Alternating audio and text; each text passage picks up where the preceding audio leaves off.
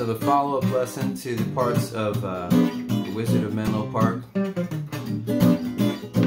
Right, we have these diminished chords that you can move every 3 frets, which is like an inversion of the same chord. So I'm using this F diminished back and forth to create some tension and some build-up and some melodic ideas. So to the G minor, and I do this hammer-on thing on the octave note, like that. And then the second time I do it run, like a little line.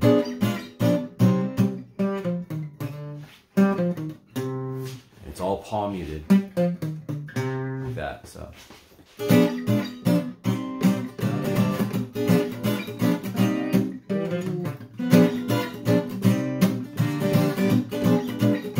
Last time we're going to use the diminished to go up to the chorus section. So the chorus section uses a lot of the same chords, but I kind of wanted to go higher to create some lift for the chorus, right?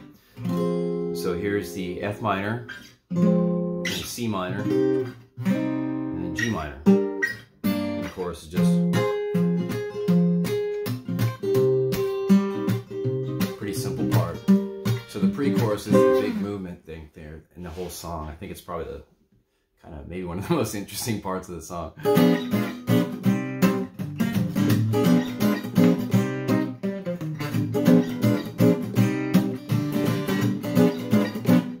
So that's the pre-chorus to the Wizard of Menlo Park into the chorus.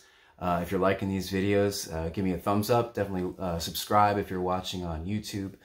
Don't forget to check out the single Wizard of Menlo Park from the upcoming record Cautionary Tales that'll be due out in February.